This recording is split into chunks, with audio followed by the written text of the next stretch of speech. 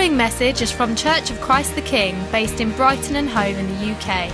For more information about us, visit our website, cck.org.uk.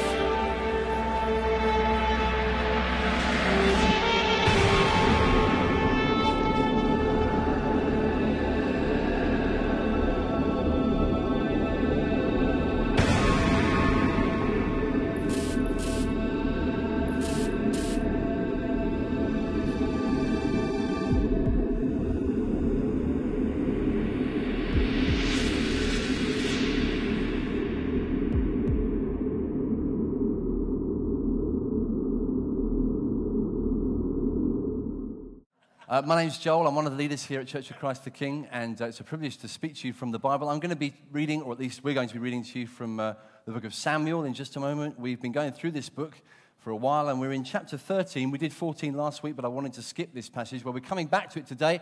We're going to do the first 15 verses of chapter 13, and we're starting to look intensely at a character in the Bible called Saul, because the story of his life is so instructive. There is so much to be learned. In fact, this is a lesson in how to ruin your life, how to get it completely wrong.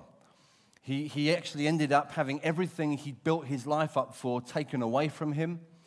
Everything that was given to him, he lost. And eventually he committed suicide. It's one of the most tragic stories, truly tragic stories in the Bible. But actually there's something more tragic about Saul than even his suicide. You might think, what could be worse than suicide? Well, ultimately, there is something worse, and that is failing to fulfill God's destiny for your life. And suicide, obviously, was part of that for him. It was, he failed so much that he got to suicide, but there was something even deeper, and that was that he had a destiny that God had set out for him, a plan that Saul was supposed to fulfill, but he actually didn't. And so his life is a warning to anybody, whether you're a Christian here today or if you're not a Christian and you're thinking, what about the future of my life? What's the point of my life? Why am I even here? Well, our message to you is that God knows you, He loves you, and actually God plans things, God has destiny, and you could actually ruin the destiny that God wants to give to you. You could walk away from Him so much. And I want to go through his life, therefore, pretty carefully and think, what are the lessons? What are the key ways in which he fails? And so that's the plan. And we're going to start off, as I say, by reading the first 15 verses of chapter 13, which will come on the screen, and we'll just show a short video which will give you some background as to the story. So let's watch it together. Saul was 30 years old when he began to reign, and he reigned 42 years over Israel. Saul chose 3,000 men of Israel. 2,000 were with Saul in Michmash and the hill country of Bethel, and 1,000 with Jonathan in Gibeah of Benjamin. The rest of the people he sent home, every man to his tent. Jonathan defeated the garrison of the Philistines that was at Geba, and the Philistines heard of it. And Saul blew the trumpet throughout all the land, saying, "Let the Hebrews hear." And all Israel heard it, and said that Saul had defeated the garrison of the Philistines, and also that Israel had become a stench to the Philistines. And the people were called out to join Saul at Gilgal. And the Philistines mustered to fight with Israel 30,000 chariots and 6,000 horsemen and troops, like the sand on the seashore in multitude. They came up and encamped at Michmash, to the east of Beth-aven. When the men of Israel saw that they were in trouble, for the people were hard-pressed, the people hid themselves in caves and in holes, and in rocks and in tombs and in cisterns. And some Hebrews crossed the fords of the Jordan to the land of Gad and Gilead. Saul was still at Gilgal, and all the people followed him, trembling. He waited 7 days, the time appointed by Samuel. But Samuel did not come to Gilgal, and the people were scattered from him.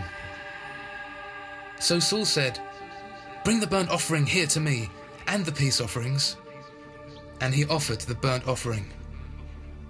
As soon as he had finished offering the burnt offering, behold, Samuel came. And Saul went out to meet him and greet him.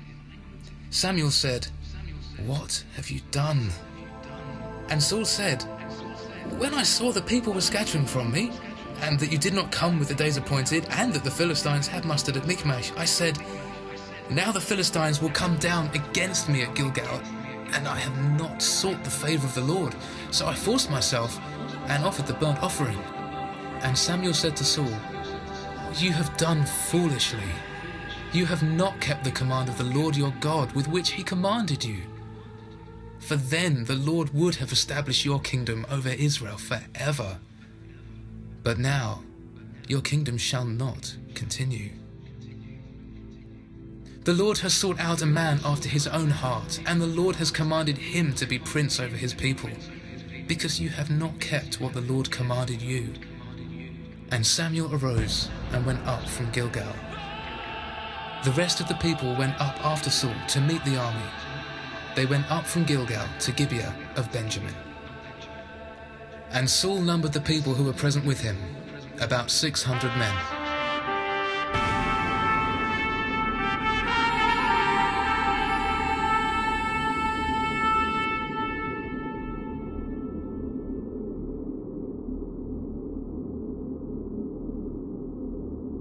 Let's pray together. Father, thank you for this book. Thank you for the power of the Holy Spirit who comes to take this book and apply it to our hearts.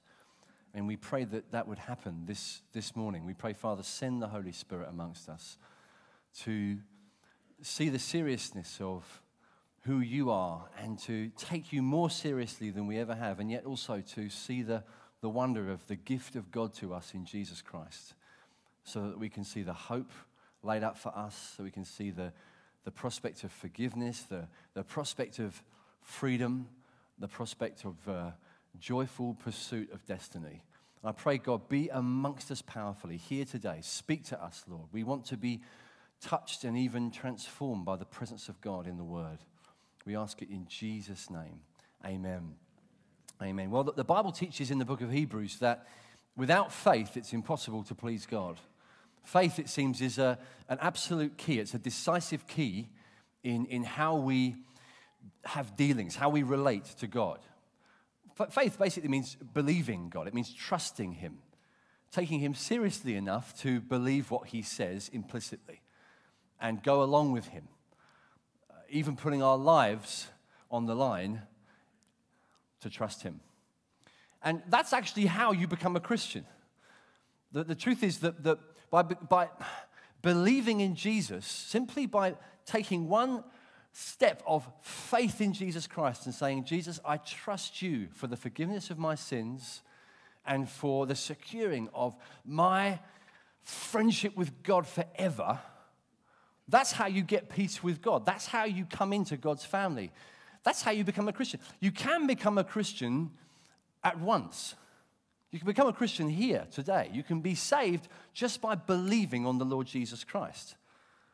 There's one place where in the Bible where precisely that happens. I mean, it's many places actually, but there's one place that's quite a remarkable example of it. A man who's a jailer gets to a situation where he's terrified because there's been an earthquake and his prisoners have been set free because of the earthquake. Their chains have fallen off. 2 of the prisoners are Christians, and they say, we haven't gone anywhere. Don't worry, we're still in prison. You're not going to lose your job.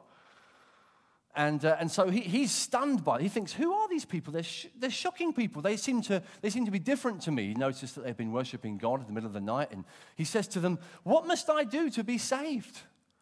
What must I do to have this forgiveness of sins, this joy that you seem to have? And maybe even today you're here thinking, you people look joyful. You look like you've found something. You've got something that's given you liberty and hope and freedom. What is that? How do you get that? And the answer that these men give to the jailer is very simple. They say, you can look it up in Acts chapter 16, believe on the Lord Jesus Christ and you shall be saved. It's Very simple. They don't say, look, if you try this, if you work hard at that, if you really give it your best, if you go to church regularly, if you go through a whole system of disciplines and hard work, then maybe you'll be saved. No. They simply say, believe on the Lord Jesus, you will be saved. And so he does. It's that simple. It can be incredibly swift.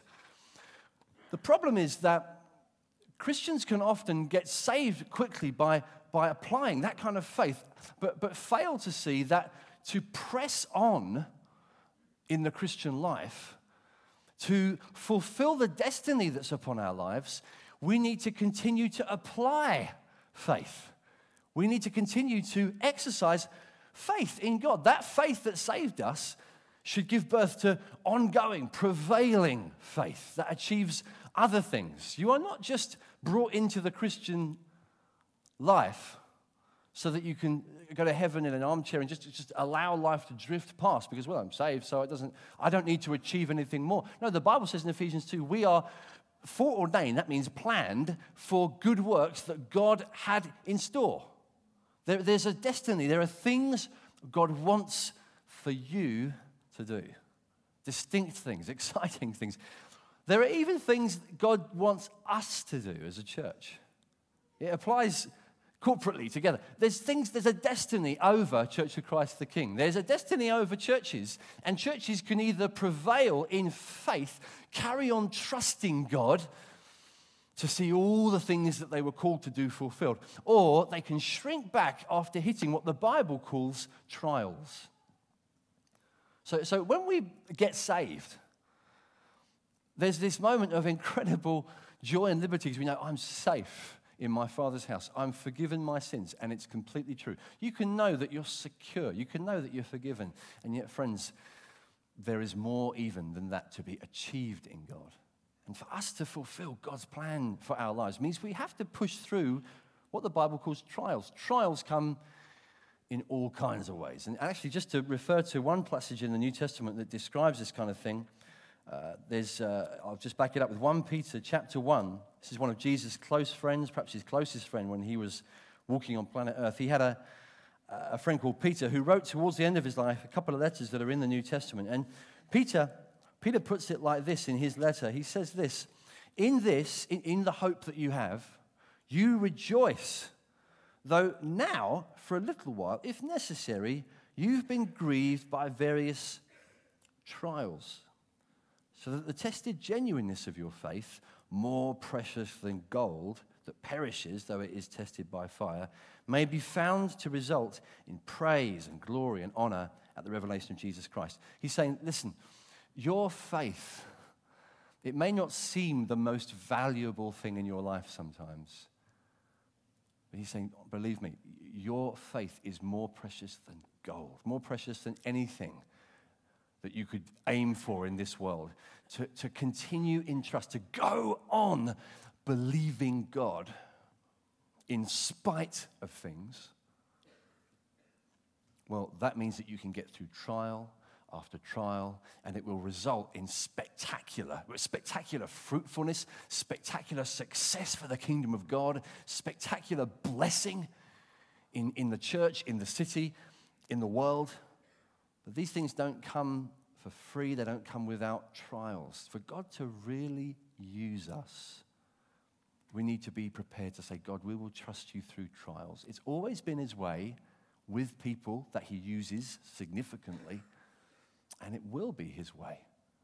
And King Saul is going through a trial in this passage. And I want us to just briefly look at the nature of his trial, and I want to look at how he failed it, and his response, and how we can avoid the same mistake. And really, this story that we have in chapter 13 lists a few different features of trial. They're different challenges to his faith. So let's just look at them very quickly. I'm going to go through these fast. I want to move on to some other things afterwards. There are 4 challenges to Saul's faith that we can see here. Verse 5, it says this, the Philistines, that's Israel's enemies at this time, mustered to fight with Israel, 30,000 chariots, 6,000 horsemen, and troops like the sand on the seashore in multitude. They came up and encamped in Michmash to the east of Bethaven. Now, that is intimidating opposition. So many, you couldn't number. It felt like an innumerable amount, just this vast army, like the sand on the seashore. And by the way, that phrase, like the sand, that should remind you, if you know the Old Testament well, you'll know in Genesis, when God speaks about his people, he says, Abraham, your children, your descendants will outnumber the sand. It'll be like the sand.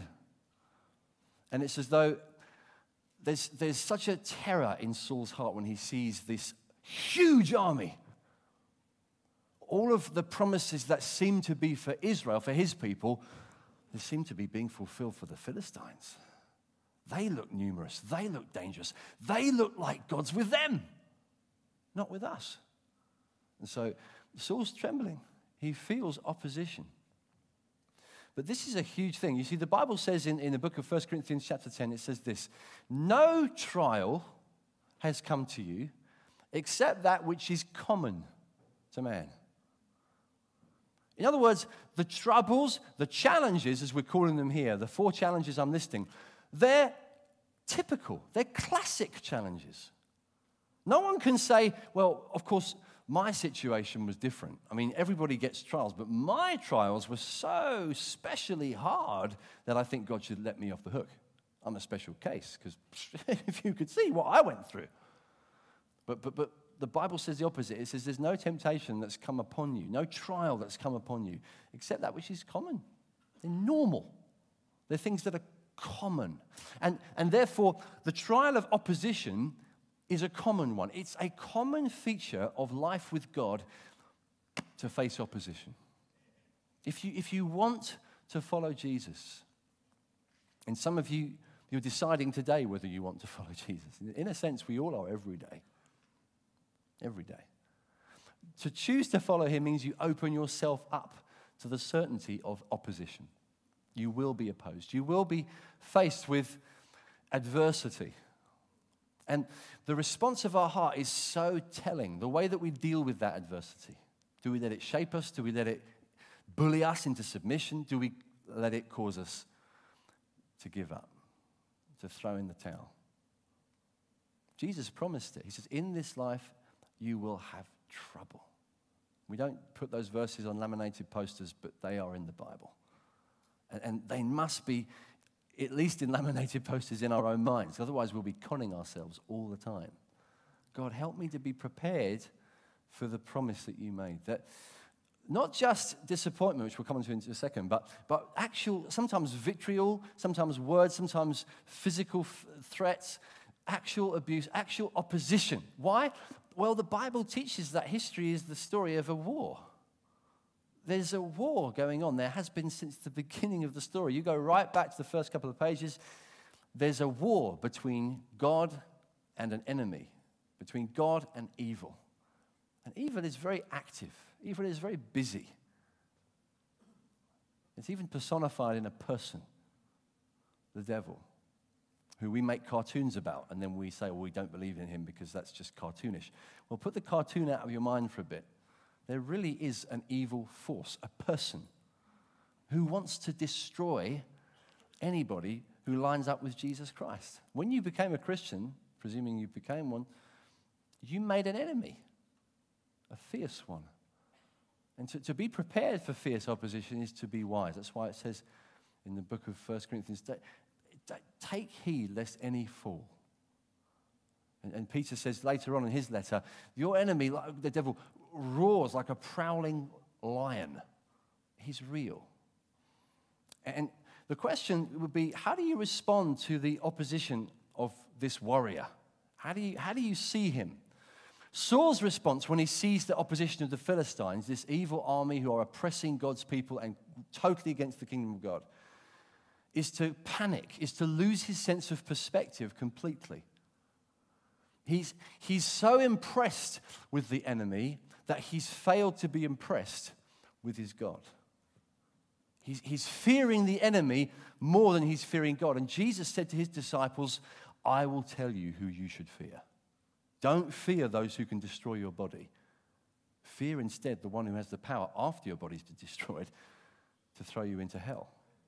There's someone much more dangerous, to be taken far more seriously than all of the enemies that the world can muster combined. Saul's lost perspective. He's got in his mind this clouded sense of the enemy, that they've intimidated him to the point where he's lost his confidence, he's lost his trust. He's stopped trusting and believing God.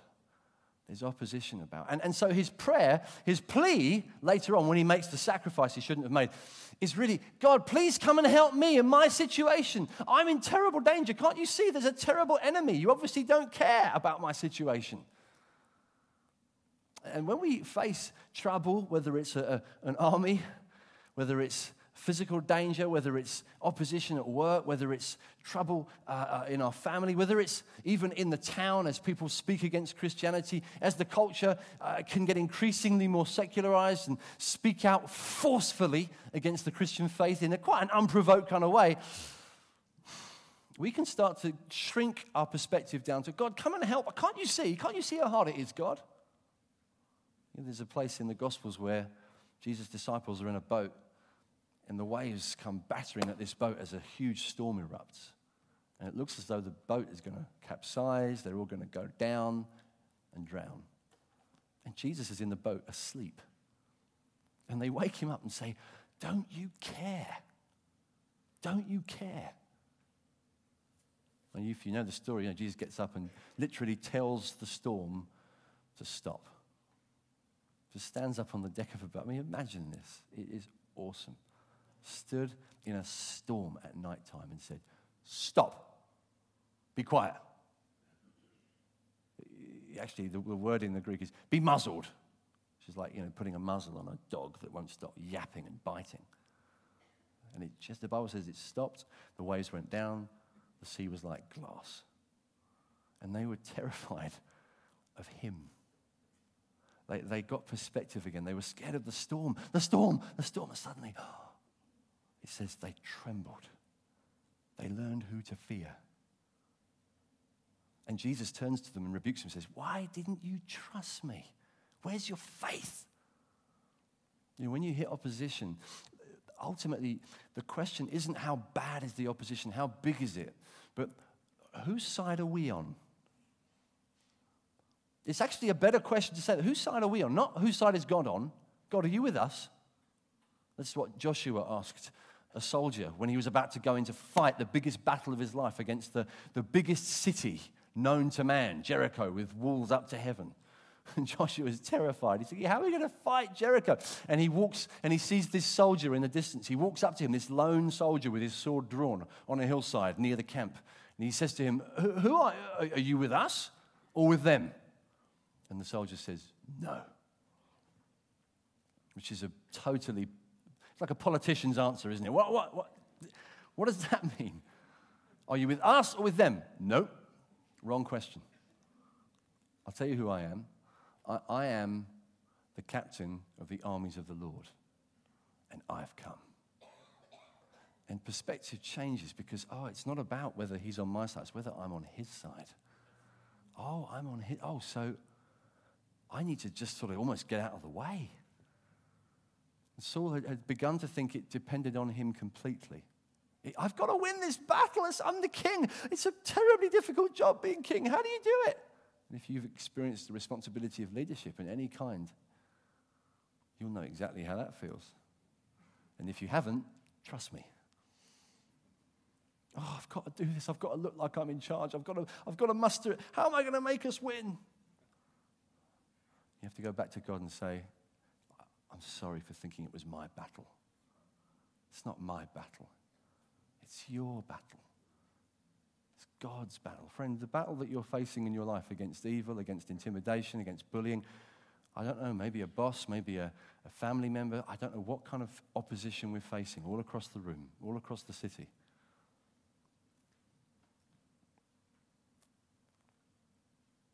How are you handling it? Are you seeing it as God, or are you seeing it as under God's control? So you've got to face opposition. We've got to face it and be prepared for it. It's one of the many challenges to faith. Let's look at the second one that he faces. You see there in verse 5, the Philistines mustered to fight with Israel 30,000 chariots. But then it says in verse 6, when the men of Israel saw that they were in trouble, the people were hard pressed, The people hid themselves in caves and in holes and in rocks and in tombs and cisterns. Well, isn't that just great? Thanks a lot, guys. Here I am facing the biggest disaster of my life, the biggest military challenge I will ever face, hopefully. And that's the point. My army suddenly goes to lunch. Suddenly there's something good on TV. Suddenly, I've got to get home for Downton Abbey or Spooks or whatever it is. And so, I'm sorry, Saul. We love you. We really do love you. But right now, we hate you. To all intents and purposes, you got us into trouble. We're getting out. The second challenge to faith is betrayal. When people let you down, you trust in people and you regret it. And I promise you, it will happen to you in some way. If you follow Jesus, no temptation has overcome you except that which is common to man. It's common. To follow Jesus means to get treated like Jesus. He got opposed, he got betrayed. King Saul, opposition, betrayal. And opposition's hard because people you don't know are coming at you.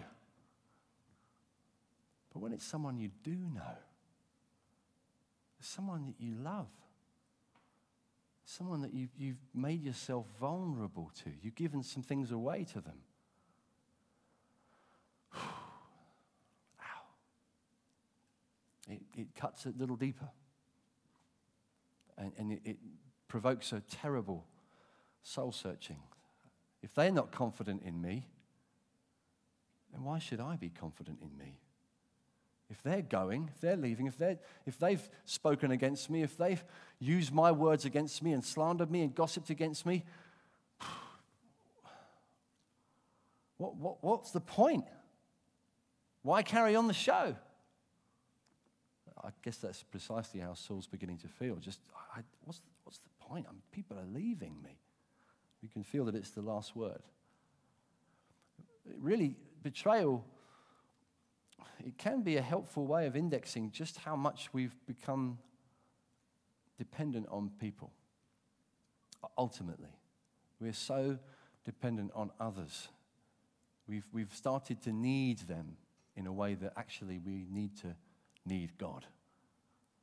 Obviously, we do need each other. That's why it hurts so much.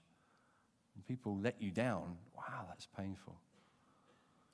But this is the thing. Jonathan, in the next chapter, as we read last week, is doing the precise opposite.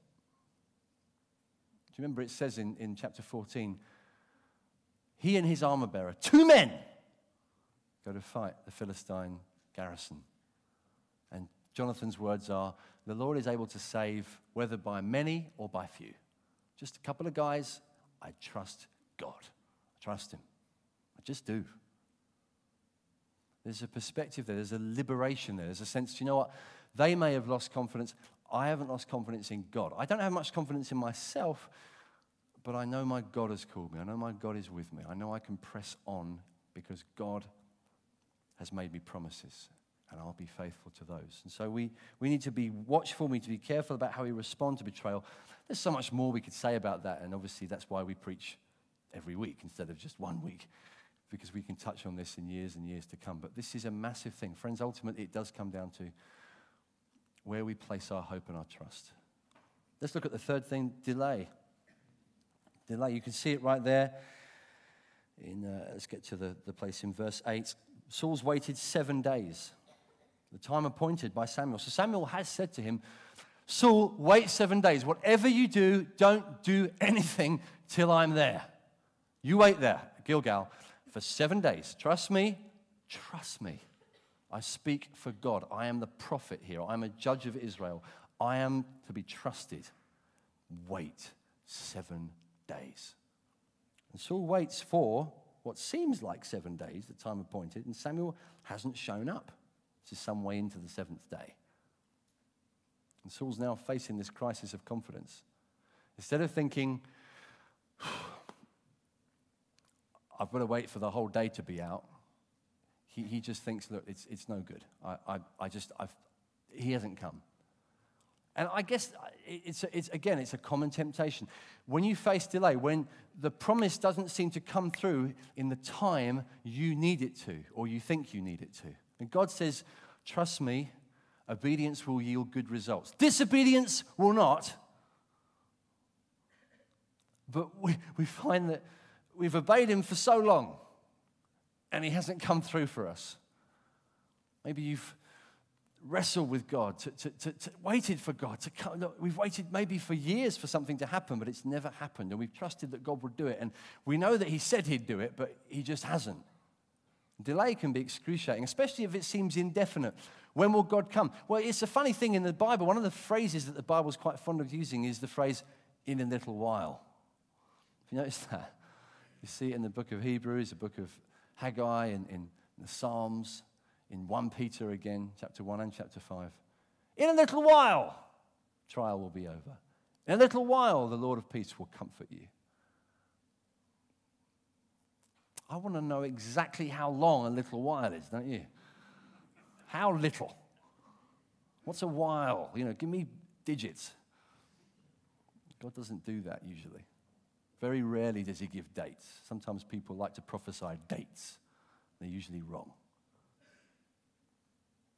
Usually wrong. If anyone ever says to you, the Lord says, on date X this will happen, they are likely to be wrong. Of all the kinds of prophecy that come, there are many kinds of prophecy that I just take less seriously than others, because dates are usually wrong, as well as you're called to marry me, the Lord says. That's also wrong. Okay? Dates, you just don't know the timing. You don't. Even Jesus, when his disciples said, when are you going to come back then? I don't know. Even Jesus didn't know. And yet we know everything about when this should happen and when that should happen. And this is the plan. This is how it will happen. And, we set up our 5-year plans. Good thing. Do that. Well done. Good to be intentional. It is good to be intentional. But please do it humbly. Please let God be God. With the timings, with the seasons. Oh, God, help us. Help us when we hit delay. Help us when we hit disappointment. Help us when multi-site is going really, really badly. Which it will sometimes. Multi-site isn't the answer. Jesus is the answer. It's great that multi-site is getting us into a new era. I'm more excited than any of you. Trust me. But it's not the answer. It will disappoint you if you put all your eggs in that basket. All kinds of things will disappoint us.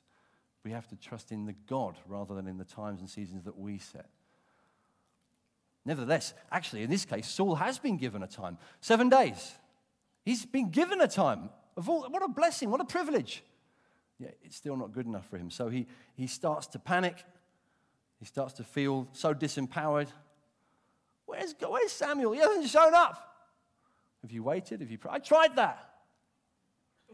Sometimes we do that. I think maybe in our culture we're particularly prone to this. I tried praying. Didn't work. I tried praying. Have you prayed about it? I tried praying. Didn't work. Well, of course it didn't work. Praying doesn't work. It's not like a flipping microwave. Praying is humbly saying, God, you are God. And if you don't do what I ask you to, I still trust you, and I'll keep asking. Even if maybe you'll stop me asking, but whatever it is, you are God. I don't give you a chance. I humble myself. God, I'm in your hands. Praying doesn't work in that sense. Trust me, it really does work. But it doesn't work like a slot machine or a kettle. Praying is to humble yourself before God. Saul's failing to do that. He's feeling disempowered, so he thinks, well, I've got to act. And so he does what the last challenge opens him up to. The last challenge is escape routes. When trusting God has become too difficult, so we lunge for the escape hatch, the escape option. We do this in all kinds of ways. In Saul's case, he does it religiously. He says, let's have a sacrifice. Let's try out a sacrifice. That's his way of trying to be religious in his disobedience. He looks really good, looks really spiritual. And people do that. People do things that are frankly unbiblical and then say, well, I've prayed about it.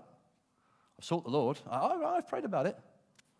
Well, you probably shouldn't have even prayed about it. To have even asked God for permission to do what you did was blasphemous. Shouldn't have done it. And we do this in so many ways. God, I'm going to break the rule here just a little bit. Do you know what? I find as a pastor this happens so often in relationships. So often when it comes to romantic relationships, whether it's divorce, whether it's marriage. I touch on this a lot because, frankly, it comes up so much. The non-Christian who we're pursuing because, well, I tried waiting. I tried waiting for the right Christian, but I felt I just couldn't wait any longer. And there's this escape option. There's this other person. So we step out knowing, do you know what, in your conscience it's wrong, but maybe we do it anyway. And we pray about it. We say, oh, well, I prayed about it, and the Lord didn't kill me, so it must be all right. Maybe God's kindness is supposed to lead you to repentance. Guys, be careful of escape routes that are just quick lunges. Be humble before God. So a lot of our faith is expressed in simple plodding, actually. Pressing through faithfully. Sometimes for years, God, we just plod. We keep pressing on faithfully. We take big steps. We take big risks. We do Jonathan and his armor bearer things. We're going to be a radical, faith-filled, excited people. But a lot of the time, our faith is expressed in humble trust through seasons of delay and refusal to take easy options that actually are sin. They're not always sin. Some easy options are just God's gifts to us.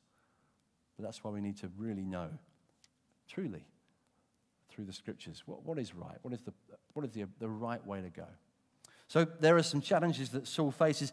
Samuel comes along right at the time when Saul has just blown it. Isn't it shocking? So often we take steps of unbelief because we're waiting, and we say, can't wait any longer. And then we find out, if I'd waited for 2 minutes longer, everything would have been different. Oh, gosh.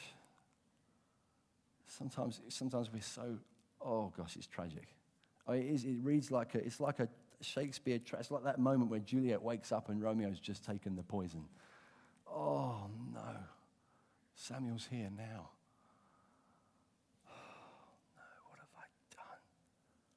Funny thing is, Saul doesn't say that.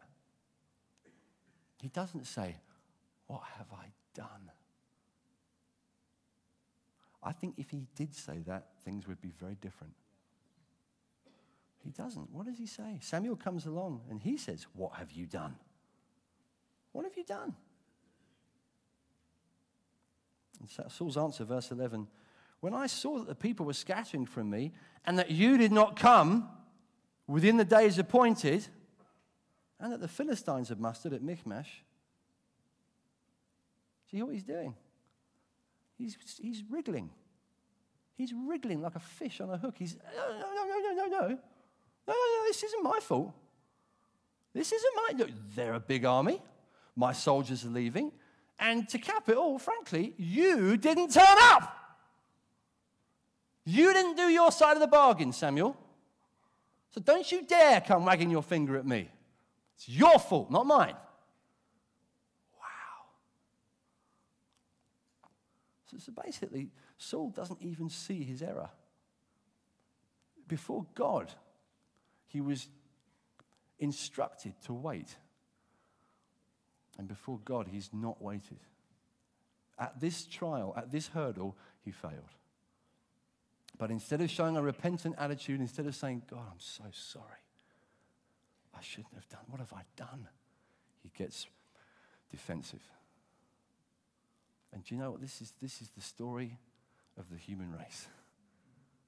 From the very beginning, when God comes looking for Adam in the garden, the man and the woman who've disobeyed, who've taken fruit from a tree, they were told, do not touch that.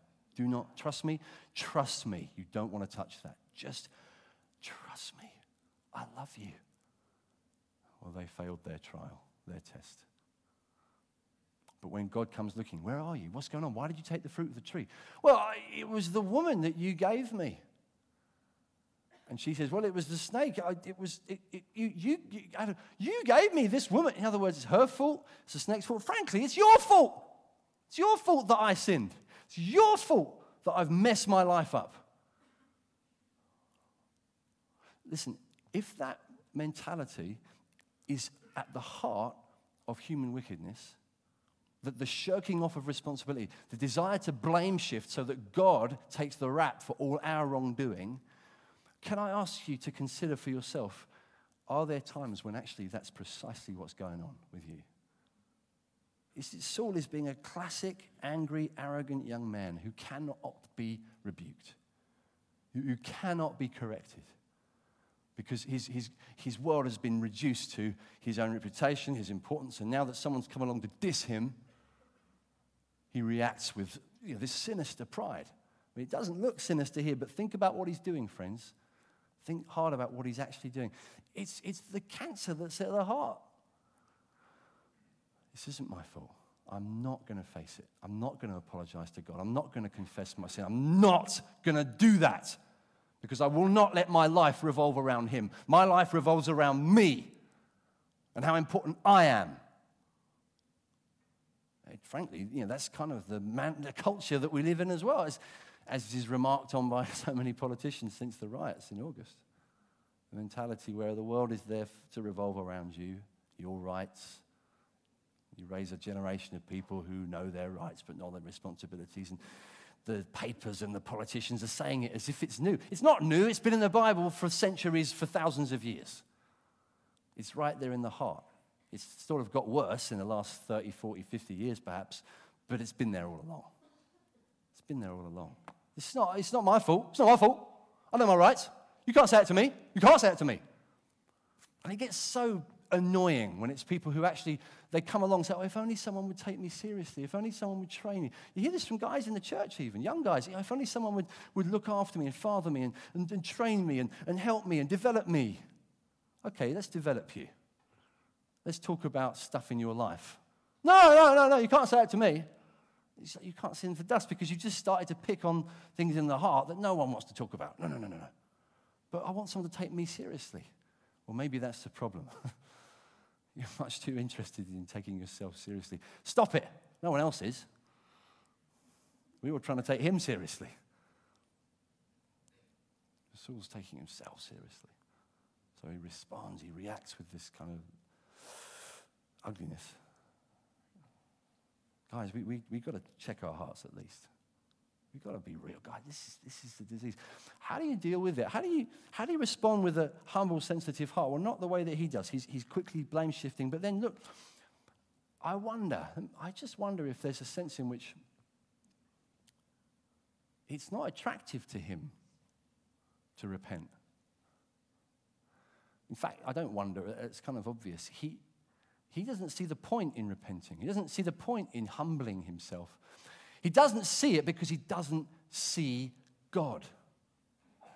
He hasn't seen the man in the boat saying to the storm, be still. He hasn't seen the man with his sword drawn outside the walls of Jericho. He hasn't seen that God. He's only seen the troubles. And so when he's facing the wrath, instead of throwing himself on the mercy of God, he's not even noticing God. If he was noticing God, he would see that there's a way through. He wouldn't be so defensive. He wouldn't be so quick to blame shift. He wouldn't say, well, you don't understand. You don't understand what I'm going through, Samuel. You don't know how hard it's been for me. Isn't that the way we talk to God? You don't know how hard it is for me. Life's hard. The Christian life it's too hard, frankly. It's just too hard. Yeah, I liked it at first, but it's just getting too difficult. I give up. Or at least I kind of give up. I kind of give up in my heart, but I carry on the outside so I don't get in trouble. But really, I stopped trusting God years ago. It's just hard. You don't understand how hard it is. God, you don't understand. You've never been here. You've never felt what I feel like. You've never felt my trials and temptations. How wrong we are. This is one of the main points of a book in the New Testament, the book of Hebrews. In fact, I'll read to you from it. Hebrews was written partly to deal with that whole way of thinking. See, Hebrews is written by someone who's caring for a church that's going through terrible difficulty, hardship. and they're facing a trial that it looks like they might fail. They might blow it. And so the writer says in chapter 3, he's trying to help them to think straight, to get it right in the way that they approach God. Sure, I should say chapter 2. Talking about Jesus, it says, therefore the children share in flesh and blood.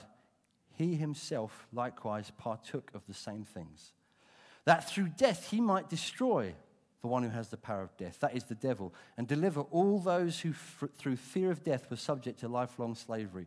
For surely it's not angels that he helps, but he helps the offspring of Abraham. And listen to this, verse 17. Therefore, he had to be made like his brothers in every respect, so that he might become a merciful and faithful high priest in the service of God, to make propitiation for the sins of the people. For because he himself has suffered when tempted, when tested, when tried, as you are tried, he's able to help those who are being tempted, those who are on trial. See, listen, let me finish by saying this. If you see God as this kind of solid, impervious mass of divinity, this kind of thing out there somewhere who's utterly insensitive to what you're going through, doesn't know how hard it is, and frankly doesn't care, then of course when you hit trouble, hardship, opposition, betrayal, delay, easy escape routes, you'll take them. You'll take those routes as soon as you see them because, well, there's no other hope. Who else can I run to? But the Hebrews writer is saying this is the thing. You don't realize who you can run to. In Jesus, you have someone who knows from experience every trial. He went through it for you. He faced the worst opposition the world could muster. The crowd shouting for his blood. Crucify him! Crucify him! Everybody, all the power mongers in Jerusalem knew he was going to die. He's going down. Terrible opposition. He hasn't got a chance. And you talk about betrayal, all of his followers left, including the ones who promised, I'll never leave. Departed, denied him, ran away. You talk about delay. Well, actually, for Jesus, delay is almost the wrong word because deliverance never came. Deliverance never came. He went through to agony and died. And he was offered escape routes. Wow, was he offered escape routes. He had the devil come to him and say, if you fall down before me, I'll give you the nations. I'll give you everything you ever dreamed of if you follow me. So many escape routes, so many options, so many offers. Jesus faithfully endured them all. He endured every trial without sin. But that doesn't mean that he now stands on the throne and says, well, I did it. Come on. I know life's hard for you, but look what I did. Come on. No, that's what he's saying. He's able now to sympathize with you. He watches what you're going through. He says, now listen, I'll give you grace. That's why he says in chapter 4 of Hebrews, he says, let us approach the throne of grace for mercy, grace to help in time of need. Are you facing a time of need? Saul was facing one, but he didn't see the throne of grace. Maybe he only saw a throne of judgment. Maybe he only saw a throne of God saying, prove yourself, Saul. Now let's see what kind of a king you are. Prove yourself. Maybe that's the God he saw. I tell you, the God of the Bible says this. You don't need to prove yourself.